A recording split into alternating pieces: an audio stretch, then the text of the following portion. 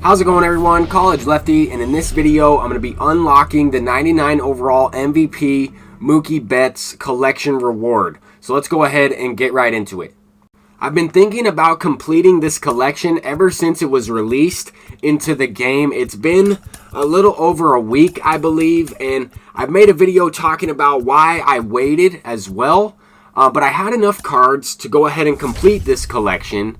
I just wanted to make sure that I wasn't locking in a lot of stubs, or at least locking in more stubs than I needed to. So I waited a few days and they released this Field of Dreams choice pack, which allowed me to complete this collection for a little bit lower cost, right? I don't necessarily have to lock in players that are going for over 100,000 stubs. Like, for example, I had Prime Todd Frazier. I could have locked him in. I ended up selling him for 110,000, and then once more Prime cards were released, his price significantly dropped down. But I do need to go ahead and collect all of the July and all of the May Topps Now players, so that way I can unlock Marcus Semien and Joey Votto.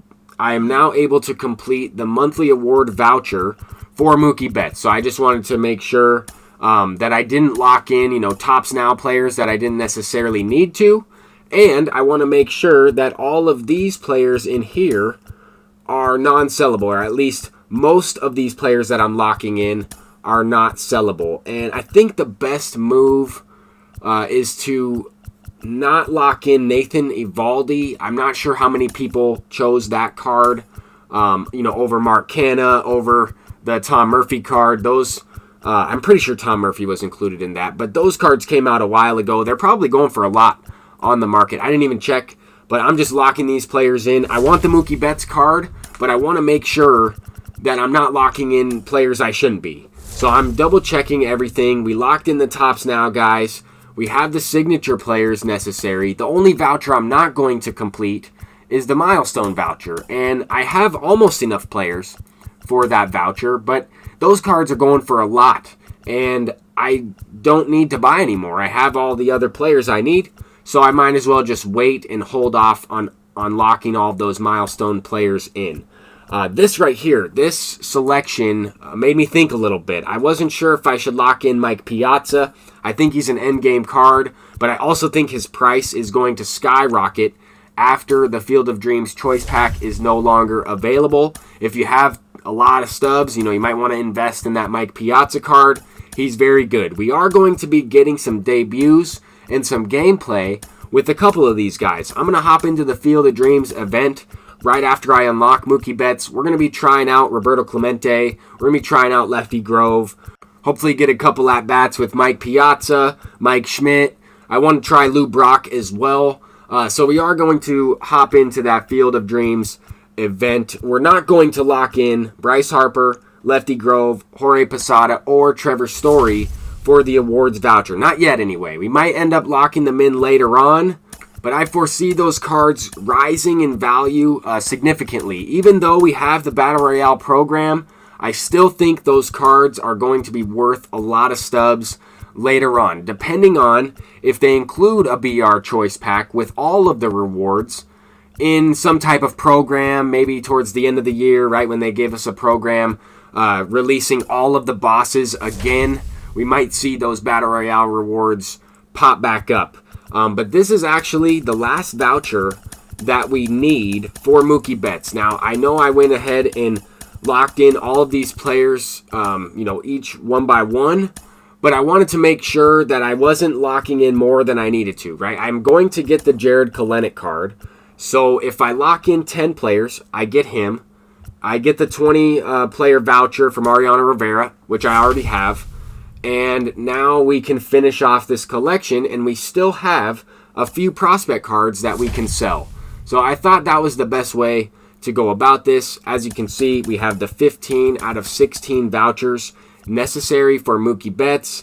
We also have the Jackie Robinson and the Shohei Ohtani, so that helps us skip the milestone voucher.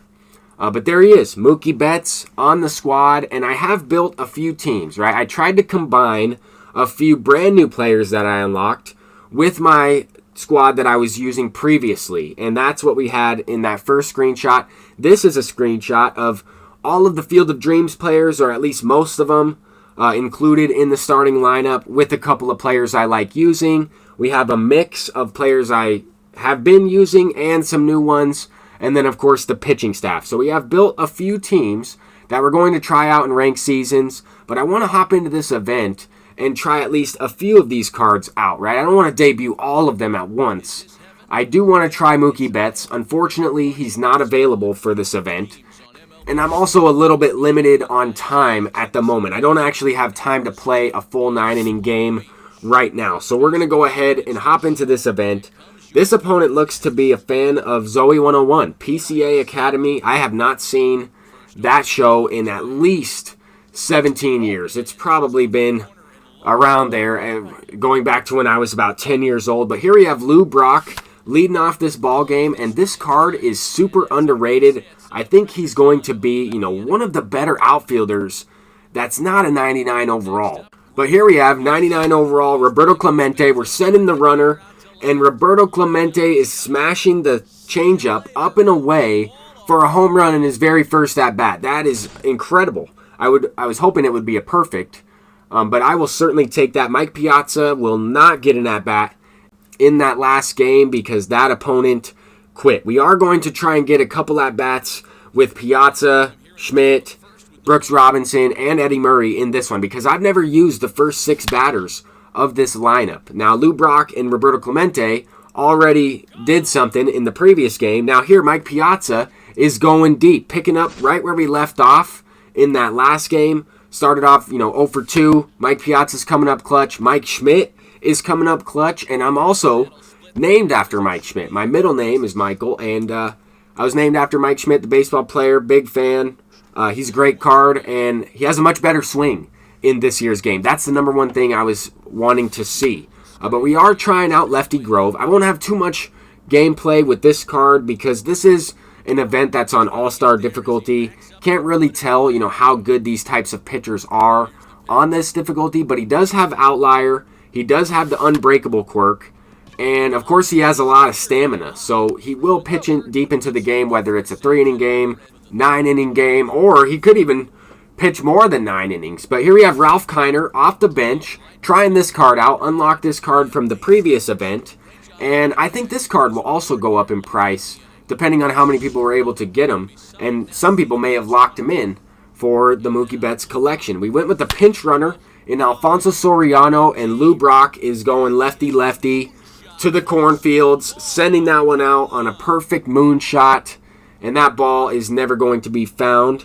Lou Brock with his first home run on the squad. We hit a couple homers with some of these brand new cards, and that's going to do it for this video. I'm College Lefty. I'm looking to try out Mookie Betts in the next one. Peace out.